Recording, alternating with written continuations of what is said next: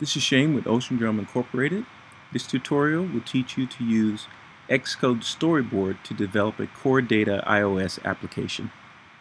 So, the way we're going to get started is first we're going to create an empty application. I'm going to name it Trucks. And we have CoreData selected, and we're using automatic reference counting. I'm not filling in the class prefix. So create. Okay, so the first thing that we'll do is go into our AppDelegate.m file, and we want to take out this section of code. So the only thing that you have in the did finish launching with options is the return yes. If you didn't take that code out, when you run the program, it's just going to display a actually I'll show you that. Let's go ahead and first I'm going to add the storyboard, because you'll notice that there isn't one here. So you just go to user interface, storyboard, next, select iPhone, create storyboard. You go to the project file here in the top, and you'll select storyboard for your main storyboard. Okay?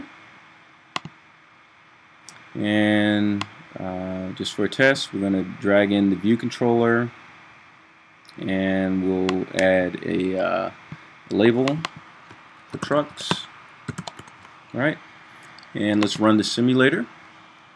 So we should expect to see the view controller with a trucks label on it, but because of the way the app delegate is built initially, it's just going to show a blank white screen.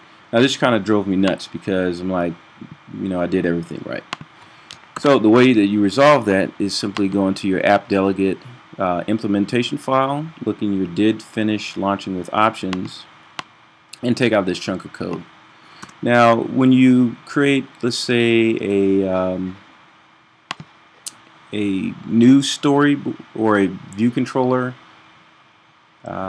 with storyboard, if you looked at that section of code, the AppDelegate.m file, it looks exactly like this.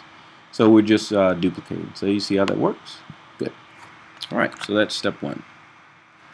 Next thing we want to do, now if you look in here, what's nice, it already gives us all the CoreData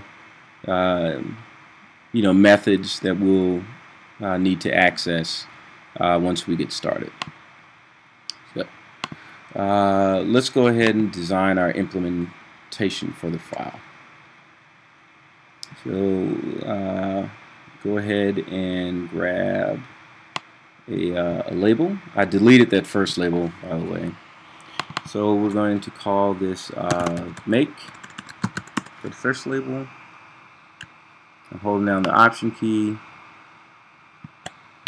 to duplicate it, and then we're going to do miles per gallon. Okay. Then we're going to grab a text field, expand it a little bit. That. Hold down the Option key so we can get a second text field. So we have two.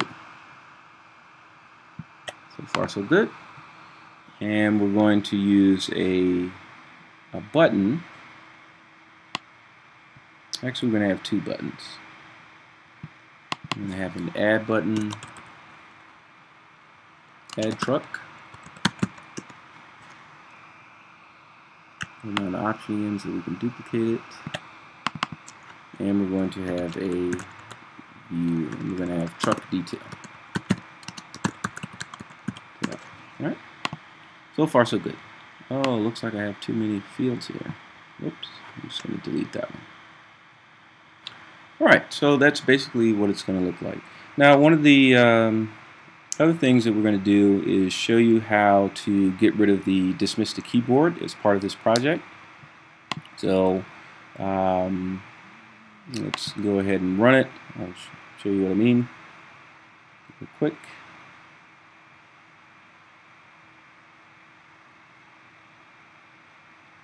It's thinking. It's not too long. I'm not going to edit that out, so if you'll just be patient, cool. Alright, so when we click on that, if I click the return button, you see how the keyboard is not dismissed, so we want to take care of that right away. So let's close that out. What we're going to do is create a implementation file and header file for this particular view controller. Before I do that, let's add in some navigation logic. So just select the view controller. You're going to go to your Edit, Embed In, and select Navigation Controller. And you'll see how that gives us a root view controller and gives us the navigation bar at the top.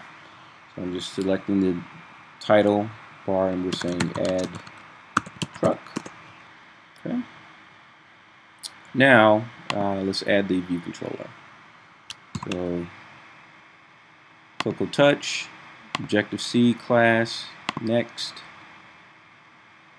view controller, and we're going to call it add truck view controller. We don't want it to create a zip or a nib file. Next. Great.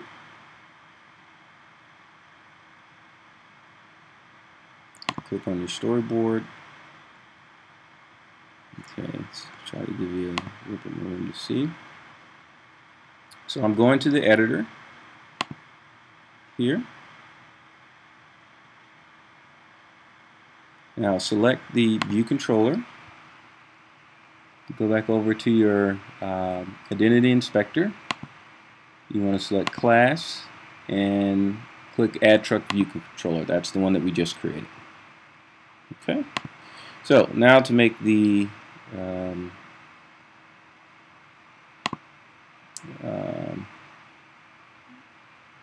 keyboard disappear.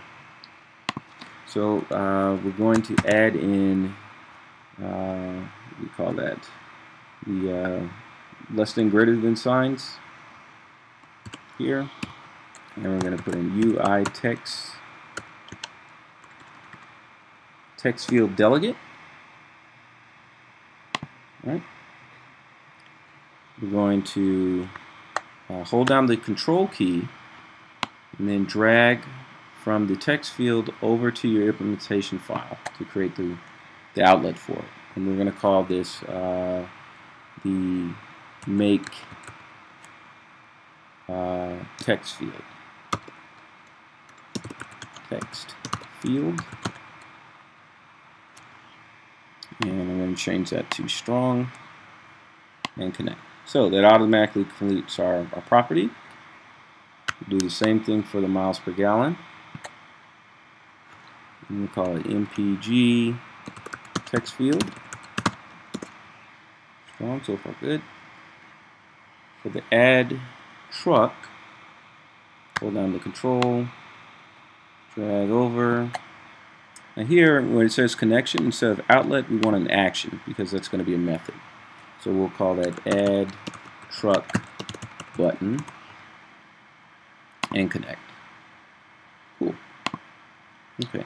Now, we need to connect these text fields to our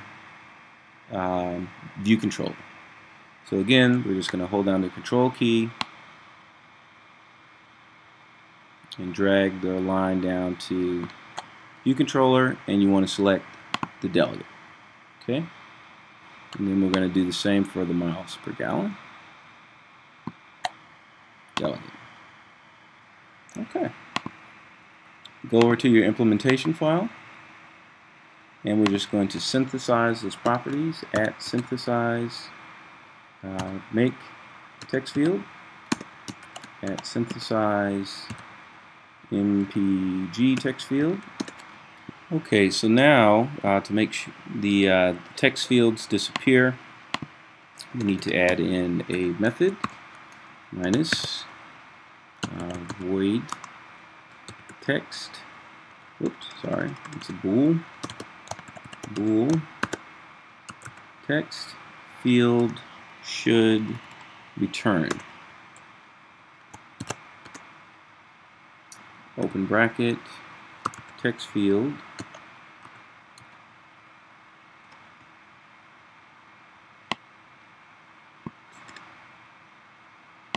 text field, resign first responder. And because it's a bool, we need to return yes. Okay, that's it. So let's go ahead and run this. Oh, one other thing, since we know that our miles per gallon is going to be only numbers, go over to your identity inspector, the properties attributes inspector, and under keyboard type, we're going to select number pad. Enable auto return key. Okay, now let's go ahead and run our simulator.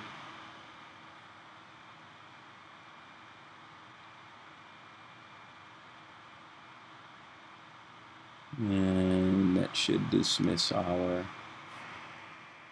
text field.